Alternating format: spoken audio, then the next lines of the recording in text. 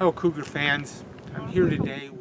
I'm Sports Information Director Dan Gensler. I'm standing here with Tia Chase, a senior member of our women's golf team, and they're beginning their season right now. And we're out at Prairie Green, and we wanted to do a one-on-one with Tia and have her tell us about the Cougars and what we can look forward to them this year. Talk to us, Tia, about the team and what do you like about your team and moving forward. What's special about this group?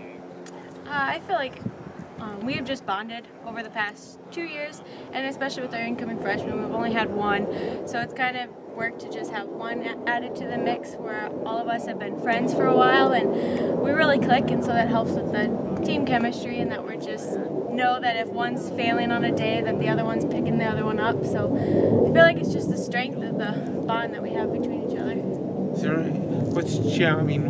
First of all, you're from Huron. Tell us your major and what your academic pursuits are right now. I am a biology and chemistry double major, and I plan on going to USD for the PA program starting this fall.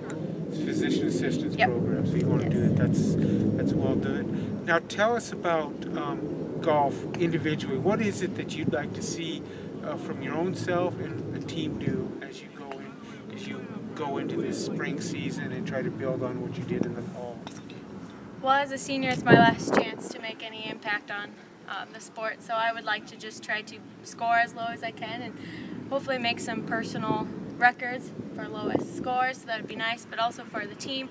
With 4 seniors, I feel like we're all going to be bonded in the fact that it is our last season, and so we're going to give it our all and give it all we can do, and hopefully it makes the lowest scores.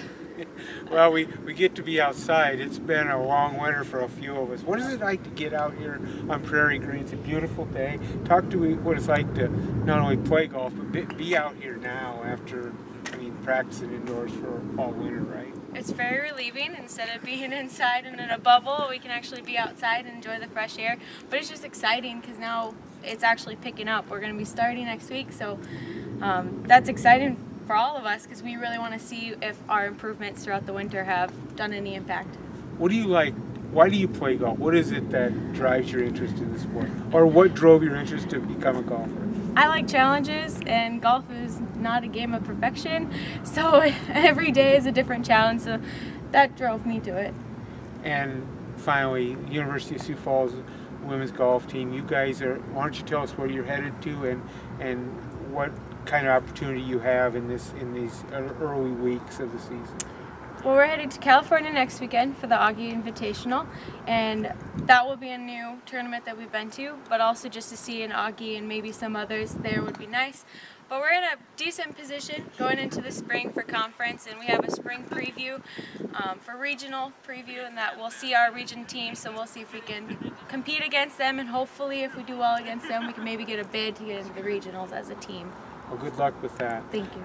Thanks, ladies and gentlemen. This is Tia Chase with the USF women's golf team. Sit down with the Cougars. Thanks, Tia. Thank you.